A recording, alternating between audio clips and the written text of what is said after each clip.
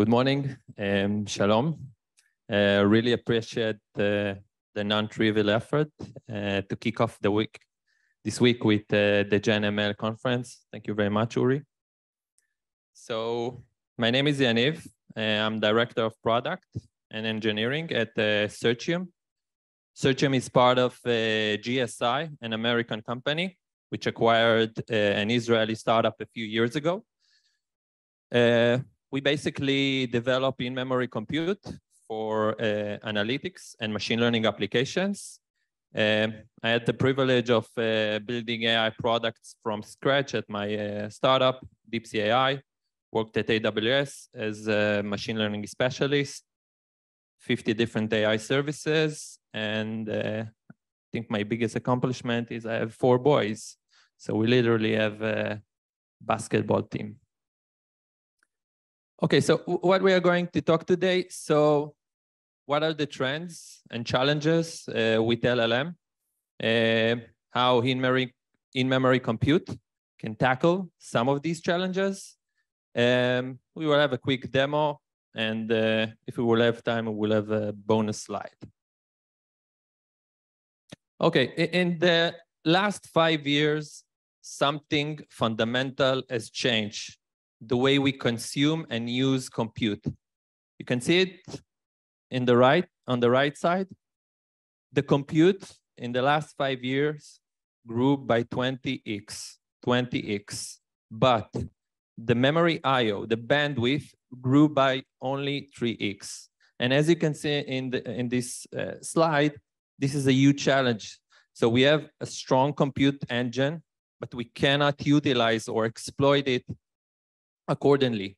And you know, the biggest challenge is models continue to soar in size, 7 billion, 175, hundreds of billions of parameters, maybe trillion, and huge chunk of time in large language model is not spent computing matrix multiplies, but rather waiting for the data, for the layers and back and forth from the compute to the memory, and so on and so forth. So based on our observations, what are the LLM infra challenges? As Dikla, I think, mentioned before. So we have known challenges like hallucinations, et cetera, but I think we can manage and solve these challenges. But we have different type of infra challenges with LLM. The first one is poor flexibility with different number formats. What is number formats? Number formats is the way we use and communicate with the machine. It can be either when I trained my first computer vision algorithm, it was floating point 32. Then if we wanted to improve the performance, so we quantized to floating point 16, but today there are different number formats, floating point 8, integer, different type of integers, like for integer 4, 5, new concept. Researchers are constantly working on new number formats in order to leverage the capabilities of the compute. So Microsoft and Meta recently published an interesting paper where they are using a new number format. They call it microexponent with shared exponent. So researchers and developers are constantly, I guess you are probably familiar with this GitHub repository, Llama, implementation of Llama on a Mac. And you can see here they are constantly working different 2, 3, 4, 5 bit quantization, super popular GitHub repository, but this is not the only one. The second challenge is, we call it the limited real estate utilization. So I'm not sure if you are familiar with the architecture of GPU, but you have small compute units and compute units for each number format.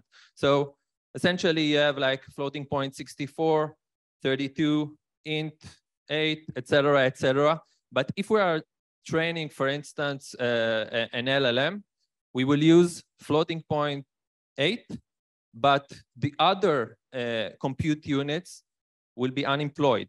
So this is a poor utilization of our And you can see it, I'm not sure that you are familiar. This is the architecture of probably the GPU that you are using. You can see here that you have like int 32. This is small compute units, floating point, et cetera, but you can see here that when you are using or running training or running inference, you are using presumably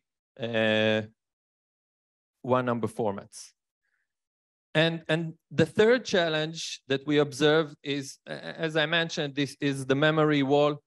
We have strong compute, but usually, and you can see it, and Dikla mentioned it earlier, the first challenge, or you experience it as a user, the first challenge is latency.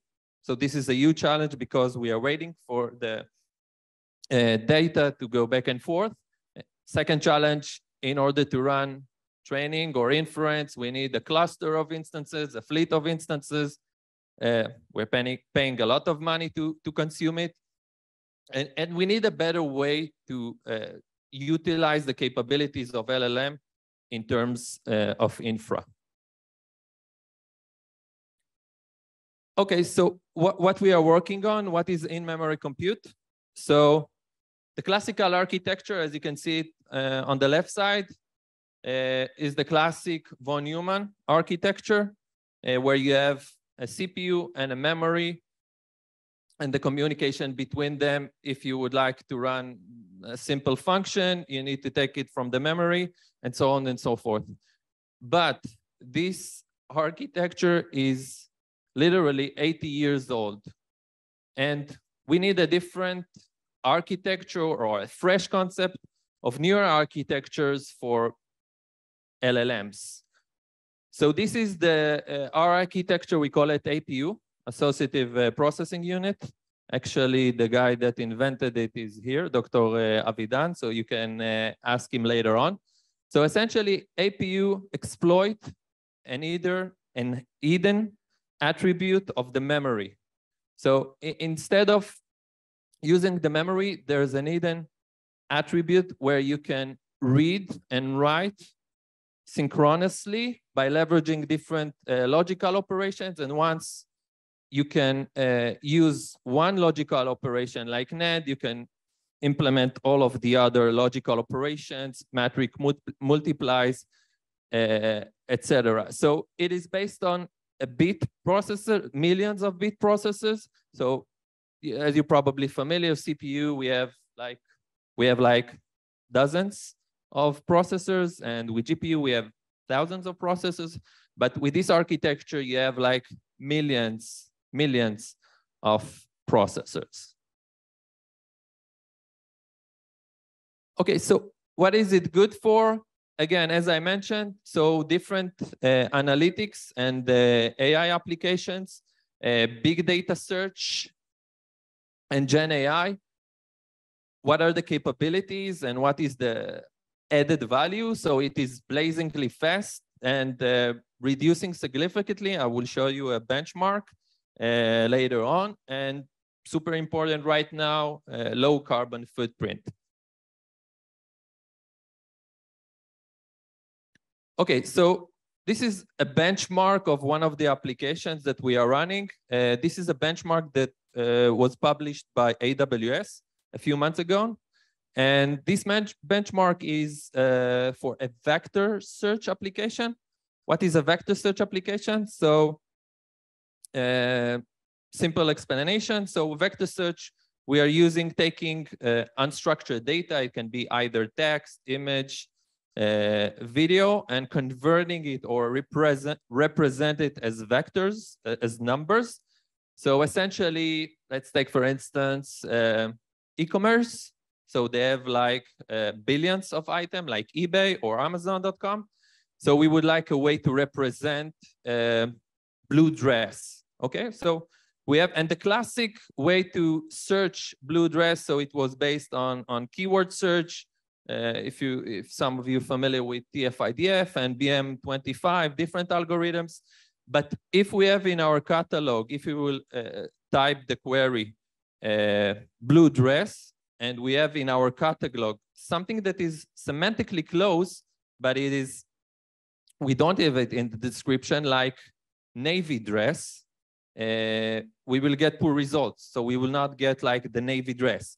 So this is an explanation. This is a huge topic. I think NVIDIA CEO mentioned it as one of their focus in terms of applications. And here you can see, so they use, in this benchmark, again, AWS published it a few months ago, they use 12 R5 instances. Yeah, I know there are newer instances, but these are the instances that they published. And in order to support this scale, they use 12 nodes, 12 instances. And as you can see on the right side, it took approximately, the P90 was 12 milliseconds, okay? So please remember this number, 12. And yeah, so instead of 12 instances, we run it with only one instance, and you can see the performance. And again, it is fully scalable, and this is just the first generation that is fully working on the cloud.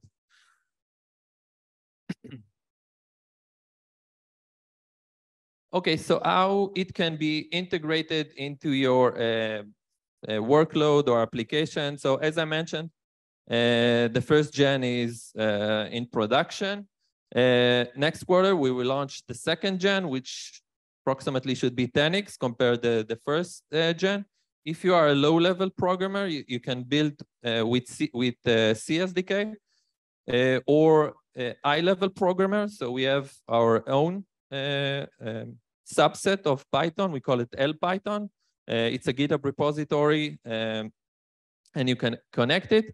And if you don't want to write functions from scratch, so you can leverage different libraries, vector math library, or the last option is to consume it as an application, connect with the different plugins, integrations with Elastic, OpenSearch, and Weviate, but we have like other applications as well. So if you are probably asking yourself, how do you connect this infrastructure into your workload or into your VPC? So we have a data center in the US, North California region, which connected direct with Direct Connect. We are cloud agnostic, so you can integrate it into different cloud providers like Azure. With Azure VMs, you can consume it similarly to Azure VMs or GC, Google Cloud Engine. Okay, so this is a quick demo. What we are seeing here. So we preloaded a vector data set, which is fairly popular, Deep1B, published by Yandex. And we have like 1 billion records. Again, relevant application if you are an e-commerce company or any other different example. So we have 1 billion records, each record with 96 features. And if we have these type of, this size of records, so we usually don't need like a query by query. We will usually need like hundreds of queries. So we will run 3 scenarios, like one query. What is the performance for one query? What will be the performance for 100 queries and 1,000? Let's see if it's work. Okay, it's working, great. Okay, so you can see up there 6 milliseconds per one query. And for 100 queries, you can see 160. So it's 1.6 millisecond per query. But if you are running 1,000 query, we're getting close to 1.1 millisecond per query. This is unprecedented performance. And again, this is by leveraging the in-memory compute. The data is inside the compute, and you are leveraging the capabilities of in-memory compute.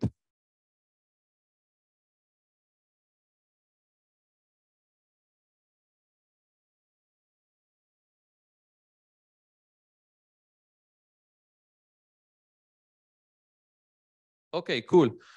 So this is the bonus slide. We are in advanced discussion with one of the leading cloud providers to build and develop the first purpose-built infrastructure for LLM inference and training. There are different challenges in terms of the architecture.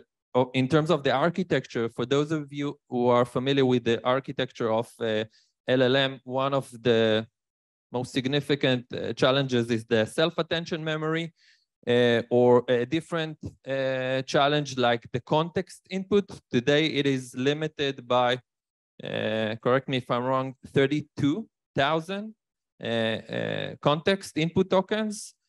Companies are working on different solutions. I saw a paper, but again, this is the known limit. And again, this limit is due to the, as I mentioned, the memory wall and some of the challenges. So this architecture is fully flexible with any number format. Developers, researchers like the C implementation of Llama, researchers from Microsoft, full flexibility with the new number formats, again, because it is based on the bit level, full utilization. So all cells are fully utilized, and you can run full GPT. Again, this is the known GPT-3 with up to 128 tokens in a single model. If I will compare it again to based on publications, in order to run these type of inference with 175 billion of parameters, you need approximately 8 to 10 different GPUs. And the third pillar is breaking the memory wall, more high bandwidth memory due to the associative compute, which enables higher compute, better performance, lower infrastructure, and so on and so forth. Thank you very much. It was a pleasure. I encourage you, if you would like to build on top of our platform. So you have Searchium.ai, free tier is available.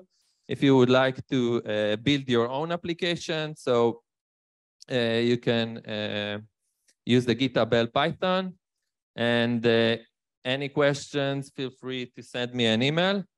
And we have the magic book, so you can send us a request and we can try to send you this nice magic book. Thank you very much.